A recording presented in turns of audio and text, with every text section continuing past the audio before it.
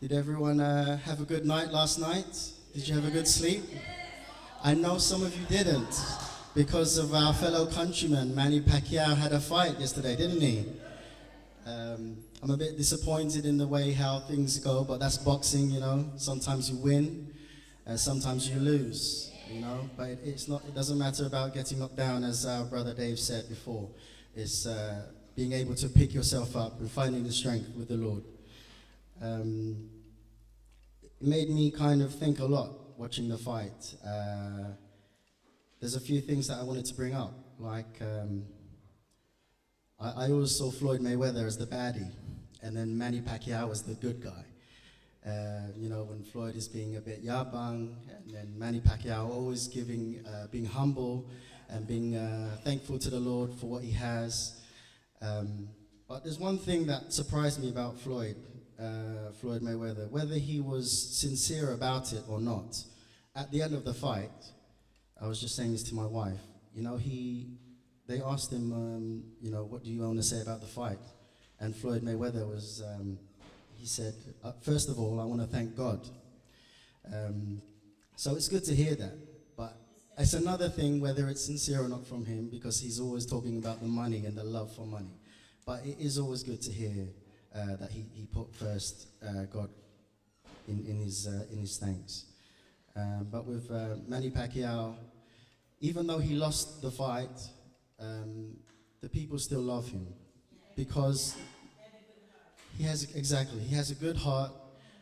He became a Christian, and he humbled himself, and he always thanks the Lord for everything he has, all the blessings he has.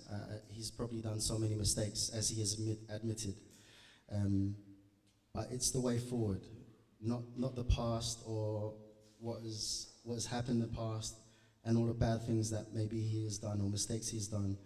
And he's just trying to put things right, what he believes was wrong. And I just wanted to share one passage from the Bible, from 2 Corinthians 12, verses 9 to 10. 2 Corinthians 12, verses 9 to 10. And it says there, "But he said to me, my grace is sufficient for you, for my power is made perfect in weakness. Therefore, I will boast all the more gladly about my weaknesses, so that Christ's power may rest on me. That is why, for Christ's sake, I delight in weaknesses, in insults, in hardships, in persecutions, in difficulties. For when I am weak, then I am strong." You know, that verse came to me when, even though Pacquiao was defeated, but he is able to pick himself up, be strong, be thankful for what he has, and with God's strength, because everyone is going through troubles. Every single one of us, you know. You may be experiencing some health problems. You may be experiencing some difficulties at your work, you know. Maybe your boss is really getting on your nerves, you know. Maybe at school, you might feel like you're bullied, you know, and which is a sad thing. Even at work, some people feel like they're bullied as well. You know, it's never too young to feel like you're bullied. That's my point. My point is everyone is going through some kind of hardships, some kind of struggle. And sometimes we take it upon ourselves to think we can do it alone. You know, I can do this. I don't need help from anyone else, or it's okay, I can do this on my own. But the more we try to do it on our own, the more we struggle. And God has taught us that, you know, it's okay to admit that times are tough, and you know what? It's okay to admit to God, I can't do this anymore. You know, I can't. I need your help, God. You know, and being humble and being able to surrender yourself to the Lord and asking for help from God. He acknowledges that, and he, as a parent to us, because he is the Lord our Father, and he as a parent, as all parents in this church or out there, all of us as parents, we realize we always want to help our son, our daughters, and it's good that we hear from our sons and daughters, you know, Dad or Mom, you know, I need help, and at least they're coming to us, you know, not going out there for, you know, all these troubles and doing something bad in a gang or taking drugs or anything bad, you know. They're coming to us as parents, and we as parents, we have to guide them, just like the Lord our God. He guides us, you know, with our prayers, with our decisions, all of our decisions that we're making, which are tough. We always pray for His guidance. So I just wanted to share that with you. Okay. There's also a time where we come to, which we call testimony time. If you're unfamiliar with testimony time, it's a time where someone is able to express their gratitude and give thanks to the Lord by stepping up here and sharing with the rest of us. Now, you know, no one is forced to give thanks to the Lord. But we all know, and God knows, He is so grateful when we get up and we give thanks to the Lord. Even if we're praying at home and we're saying to God, you know, Lord, I'm so grateful for you helping me through this time in trouble. And He loves that. But how much more does He love when someone comes up here, stands in front of everyone, and expresses how thankful they are to God? And it's not a way of boasting. It's not a way of, oh yeah, I've got this or this. It's just a way to share amongst each other and give encouragement. Because who knows, maybe your story or your prayers that have been answered, that you share with the rest of the church, maybe that will encourage them, you know, to do better in their lives, to do something positive, to stand up here, and then maybe something good will happen in their life, and they will have the courage to kind of stand up here and say, you know what, oh, I'm so grateful to the Lord that this happened. So if you want to, now's the time to feel free to stand up and share a testimony or giving thanks to the Lord. I always give thanks to the Lord for my family. So I want to, my health of my family, my health for myself.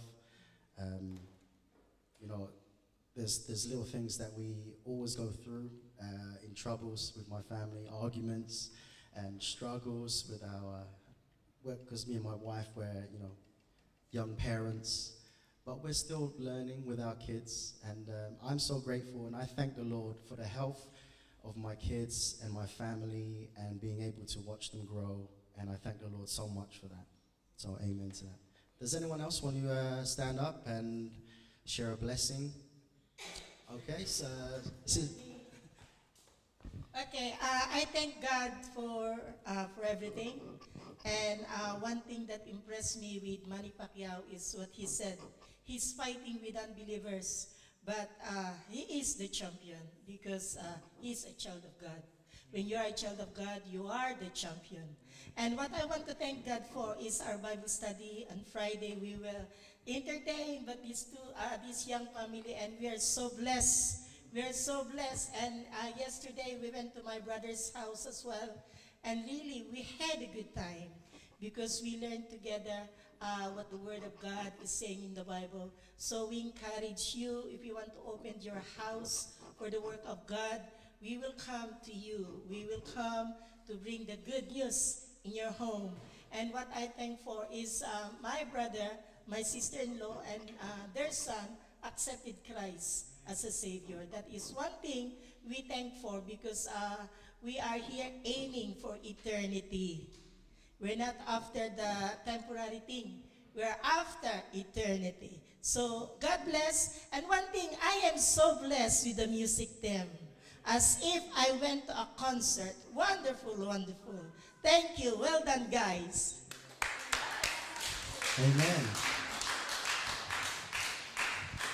Thank you to our one and only Sister Serena for words of encouragement. It's so true. You know, I'm so blessed as well to be part of the worship team and to just to feel the presence of the Lord while we're singing, because that's how I connect with the Lord, when I'm singing and when I'm even at home, if I'm just playing the guitar on my own, or especially if I'm playing with the worship team, even just on a practice. I really feel that, so I hope you feel that too. Does anyone else want to stand up and share a blessing that they've, Sister Ruth? It's good to see Sister Ruth back again. Good.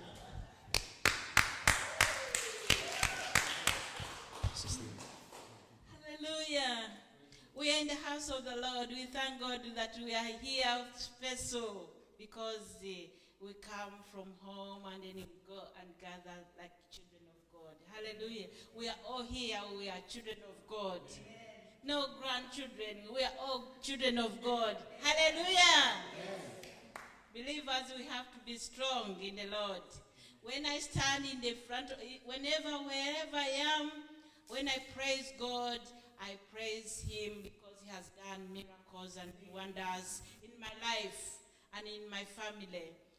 But when the devil comes to attack you, it has a way how it attacks you, and you feel it, bad. You feel miserable. You feel anything. But when you are praising God, you can't, keep clapping hands like this. Come with the boldness and say, God, you have done this for me. I'm praising God for that. So I'm praising God that he has started a ministry in this church, door to door. Hallelujah. It is a miracle. And the people are opening our homes for us to visit them and tell them the good news. That's wonderful. There's one family which is here who welcomed us yesterday. We want to welcome them. Can you stand up and we clap hands for you, sister? Yeah, big hallelujah for them. My sisters and brothers, you are welcome. This is your church. This is the seat where you are sitting. That is where you are. Your God planned for that. Hallelujah. As I was walking from that door to coming this side, the Lord showed me one thing. He showed me this lady, this young boy, that God is going to use him mightily. That was the hand of God. And God is going to do miracles and wonders through this boy.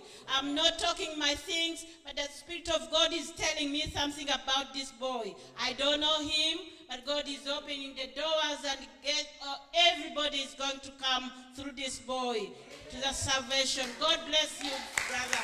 And we want to welcome another brother of ours behind. Brother, stand up and we greet the church. Welcome. This is your home. And feel at home.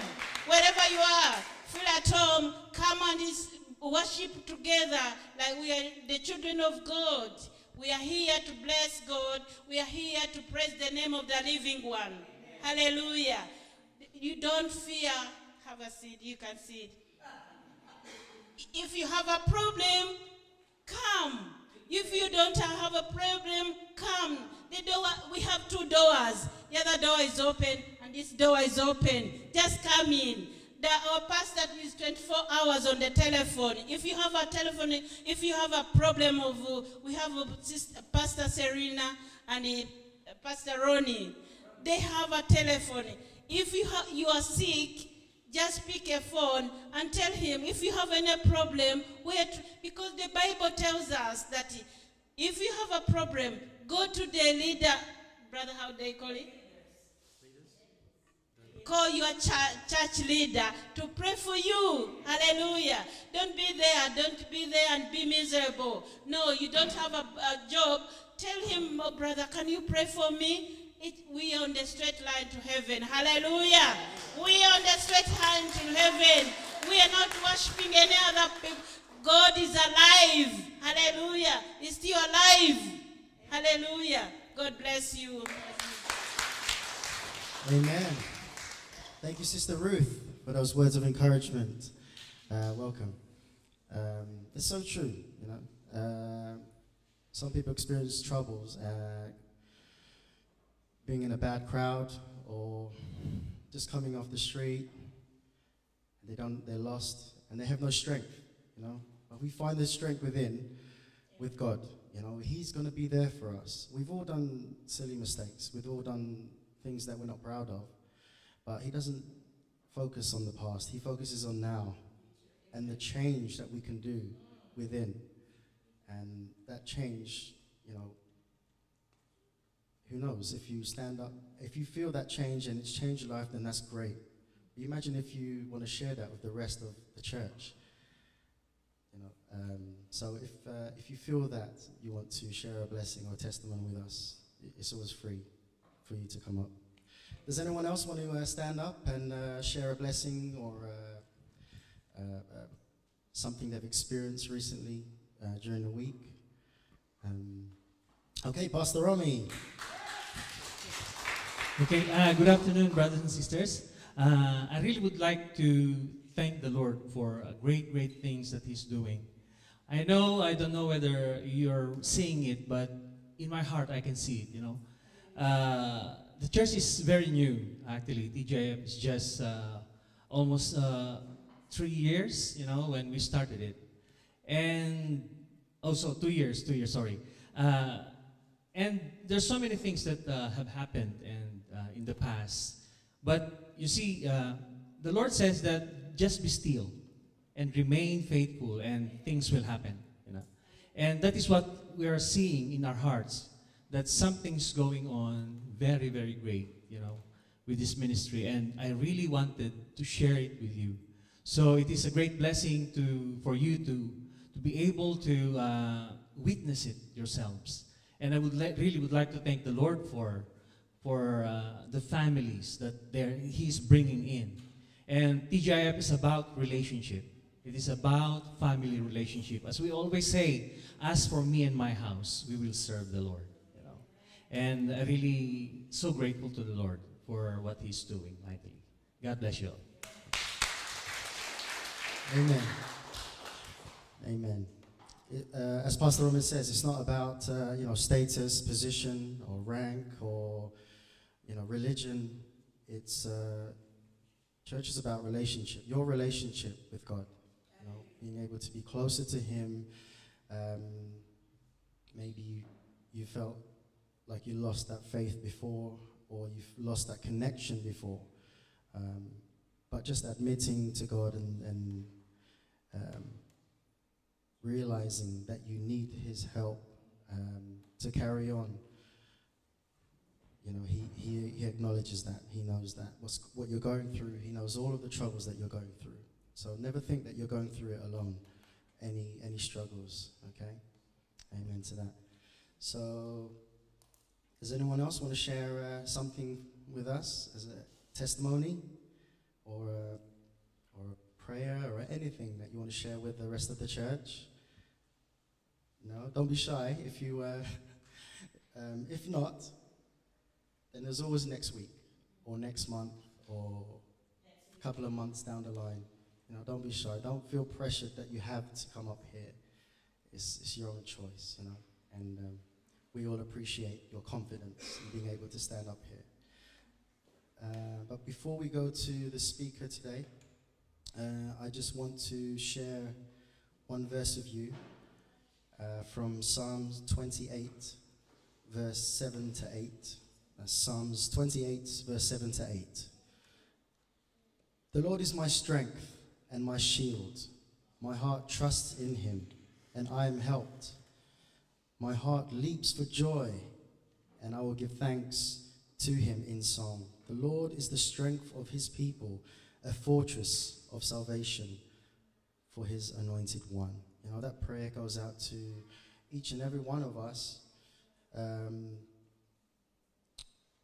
That passage actually, you know, is connected to praise and worship, to our way of life, so many things that we can get connected to as we all relate to that. So amen. So today I just want to have someone else do an announcement or come up here. Okay, hello brother, how you doing? Let's give our friend a round of applause. How you doing? What's your name? Adam, welcome Adam, okay? Do you want to say a few words? Yes, actually I came to the UK around 2 months ago, and I've been on the streets for 5 weeks now, without a job, without a place to stay, and now for a week I've been working, and tomorrow I'm moving into my room.